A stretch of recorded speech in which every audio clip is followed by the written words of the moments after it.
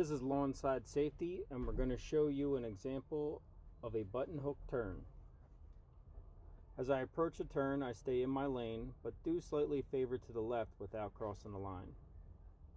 The signal is red, and I come to a complete stop and scan the area and my mirrors.